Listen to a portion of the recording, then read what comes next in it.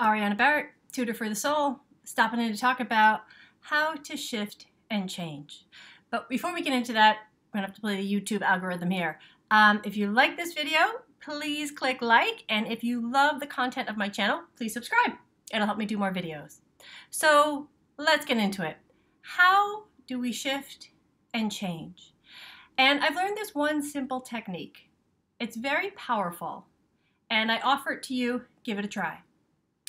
To say either out loud or quietly to yourself, I am open to change. I am open to change. And really sit in that space.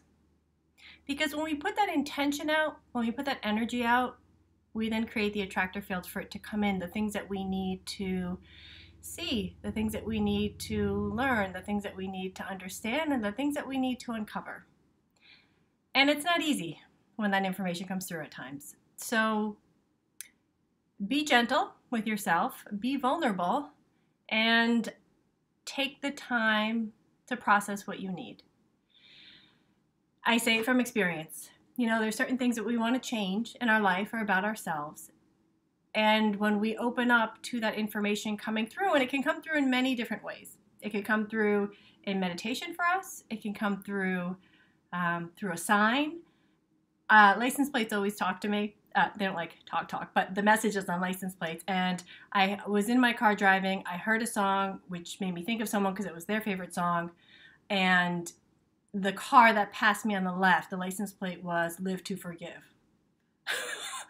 How you even get that much information on a license plate with 7 symbols or letters or numbers is beyond me, but it was "Live to Forgive."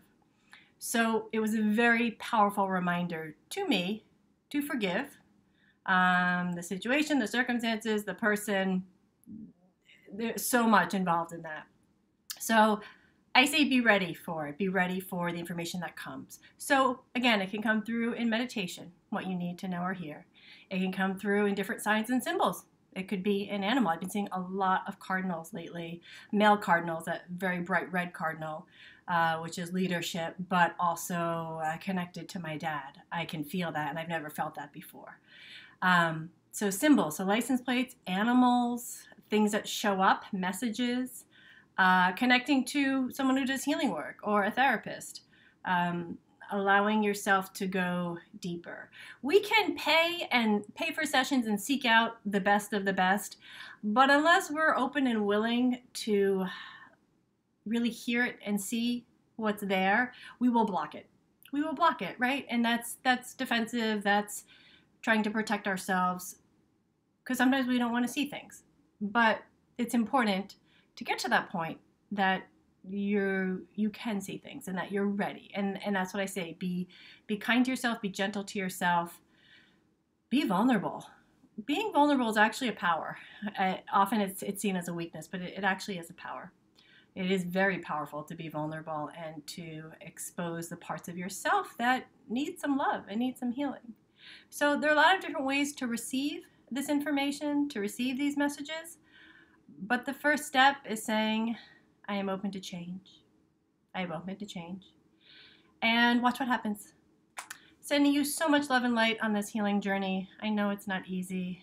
I'm not exempt.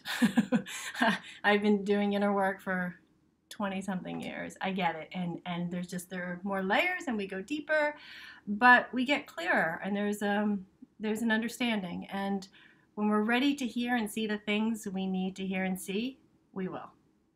Sending you so much love and light, and looking forward to connecting again soon. Bye.